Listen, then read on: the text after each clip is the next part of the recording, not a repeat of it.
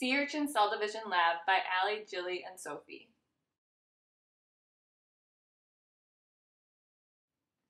Anatomy of sea urchins. Male and female sea urchins have the same anatomy except for male release sperm into the water through the gonads and the females release eggs.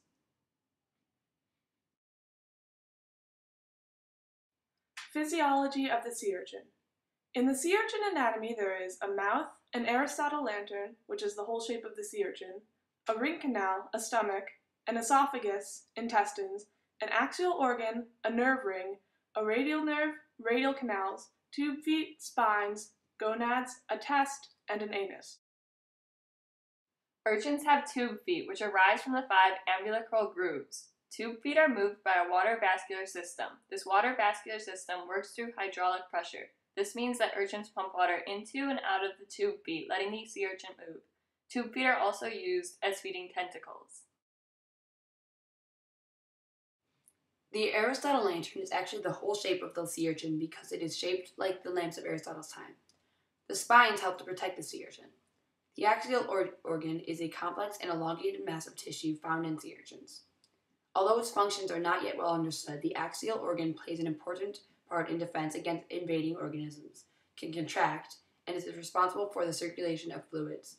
It also may have excretory and secretory activity. The radial nerve is the main part of the nervous system for sea urchins. Most sea urchins spend their time grazing on algae on rocks. They tend to have covering behavior, meaning that they try to protect themselves most of the time. They will stay under rocks or in deep corners.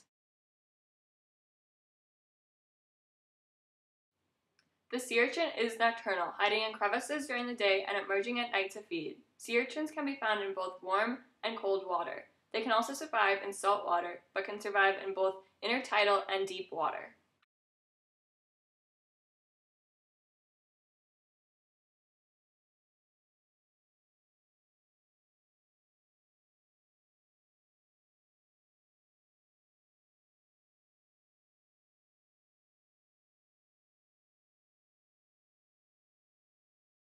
Sea urchins are relatively low on the food chain. They mainly eat ocean plants, dead animals, or animals unable to move, like barnacles.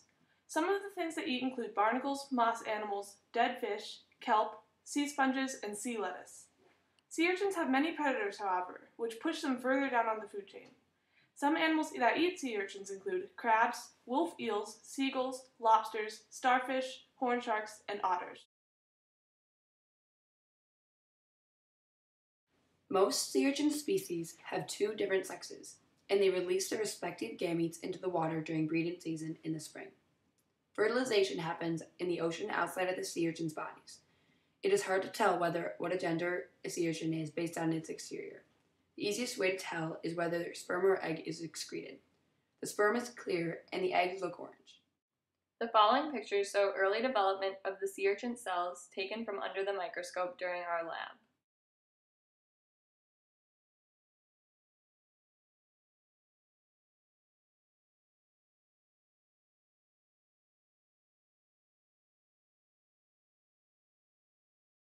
On the phylogenetic tree, sea urchins are classified as echinoderms.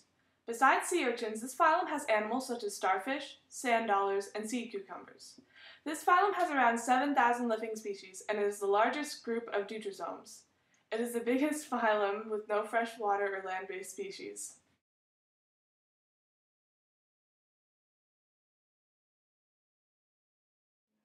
Materials: 0.5 milliliters potassium chloride solution, seawater, 2 fertile urchins, a male and a female, 5 cc syringe with number 25G needle, 1 plastic pipette, 1 microcentrifuge tube to store the sperm, 2 sterile dishes, 1 sterile beaker, 1 microscope and 1 scope cam setup, 1 video camera or cell phone to record. Procedure. Record all of the following experiment on a video camera or cell phone. Pick up the sea urchin while wearing gloves. Handle them gently. Hold your urchin while the instructor injects 0.1 to 0.2 milliliters per inch, a total of 2 injections. Gently shake the sea urchin for a few seconds to mix the KCl solution into the urchin. Be careful not to shake too hard or the urchin can be killed. Place the mouth of the male sea urchin down on a sterile dish, which should not have any water on it. Wait for about 1 minute until the white sperm appear on the surface of the sea urchin. Collect the sperm with a pipette and place it into a small cuvette.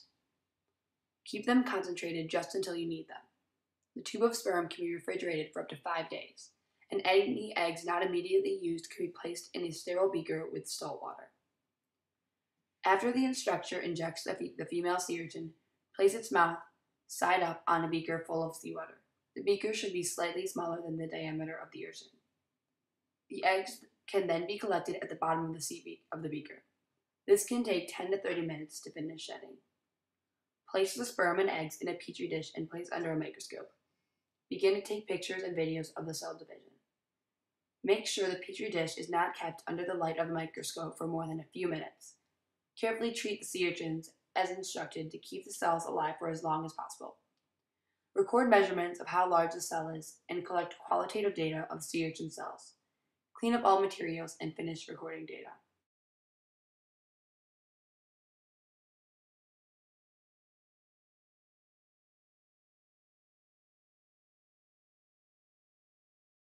This video shows a close-up footage of the injection of potassium chloride solution into the sea urchin.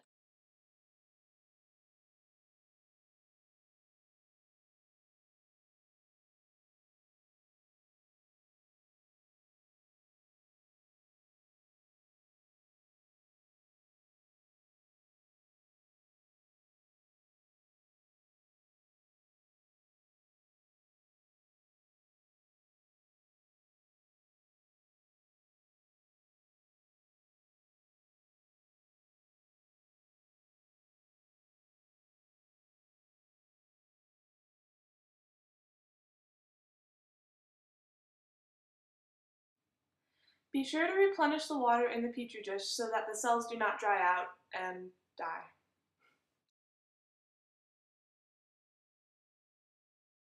The following videos show our group conducting the experiment. Here, measurements are being taken of the cells from under the microscope camera.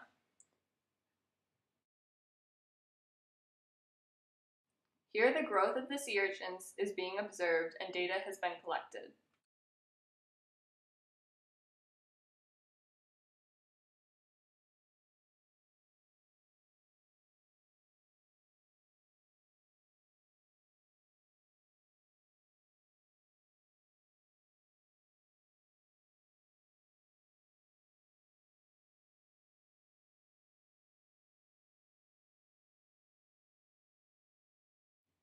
How do strong water currents affect the process of fertilization in the wild?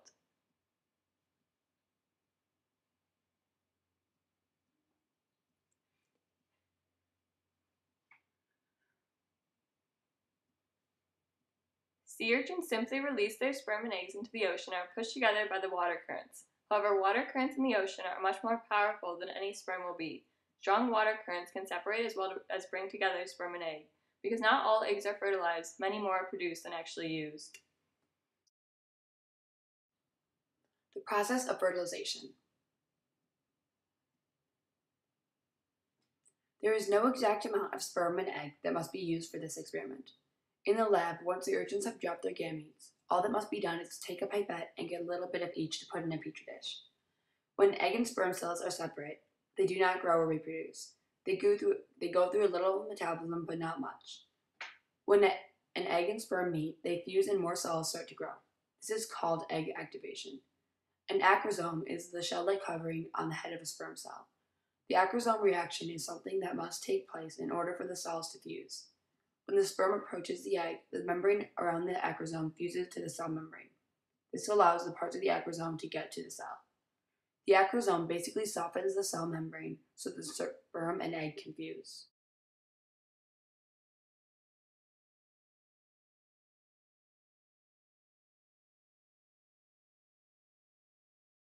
This picture shows sea urchin cells shortly after fertilization. There are about 23,300 genes in the sea urchin. Background on the cell cycle. G1 is growth phase 1. Cells enlarge and make new proteins, RNA, and other macromolecules and prepare for the S phase. The S phase is synthesis. The DNA of each chromosome replicates to form a new identical set of chromosomes. In G2, which is growth phase 2, the cells prepare for mitosis and to divide. Mitosis is the process that distributes a copy of each chromosome to each new cell during cell division. Cytokinesis is the division of the cytoplasm of a cell after nuclear division. Regulation of the various stages. Signals either inside or outside of the cell. Signals inside, such as promoting factors that promote cell division, or enzymes that turn on or off based on the need. External signals can be chemical or physical, and can be released by cells to tell them to divide or not. The cell cycle is also regulated by checkpoints, which tell cells whether or not to continue after a certain point. Checkpoints are signals that regulate the cell cycle. The three main points are G1, G2, and M. The restriction point is at G1. It is the most important point. If a cell gets the go-ahead, it continues in the cycle. If it does not get the go-ahead, it goes to the GO. What can cause problems? Cancer cells do not listen to normal signals that regulate the cell cycle. They divide excessively and invade other tissues. Early development of the sea urchin embryos. Cleavage, the division of the cells in early embryo. Radial holoblastic cleavage has the characteristics of the deuterosomes, which include some vertebrae and echinoderms, in which the spindle axes are parallel or at right angles to the polar axis of the oocyte. Blastula and blastozoal. The blastula of the sea urchin is a hollow ball left of the embryo after the cleavage stage. The blastozoal is a cavity on the inside of the blastula, and the blastoderm is a sheet of cells on the outside. What could happen if one cell was removed or damaged at the 2-cell, 4-cell, or 8-cell stage? The growth rate of the embryo would be slowed down, but it would not harm the embryo. The steps would continue to proceed even if one cell is removed or damaged. The following 9 pictures were taken during the first 8 hours after fertilization of the sperm and egg of the sea urchin from this lab.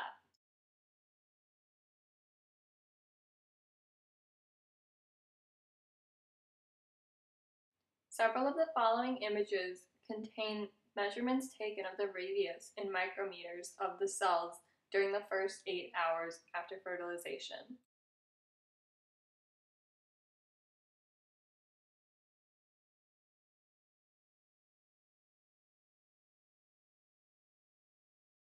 The following video is a sped-up version of during the first hour of fertilization of the sea urchin cells.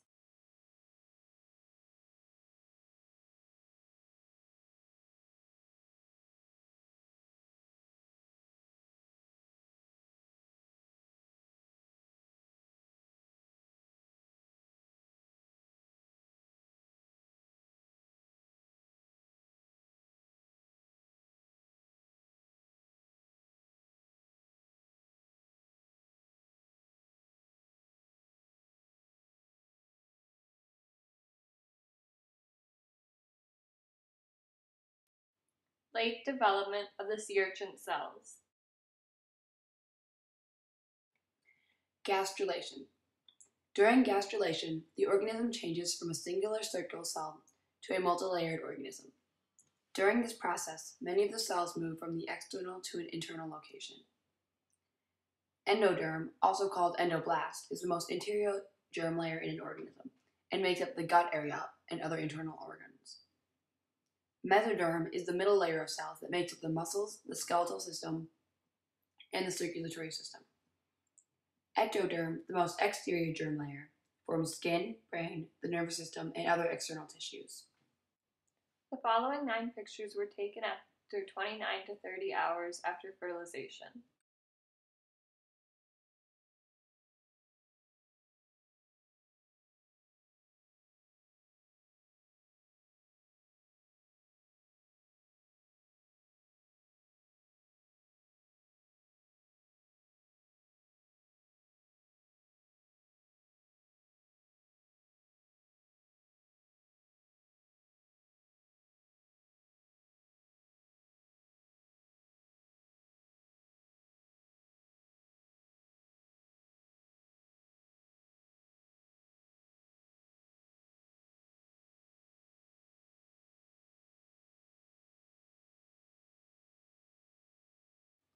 following videos were also taken after 29 to 30 hours after fertilization, and euglena can be shown in detail.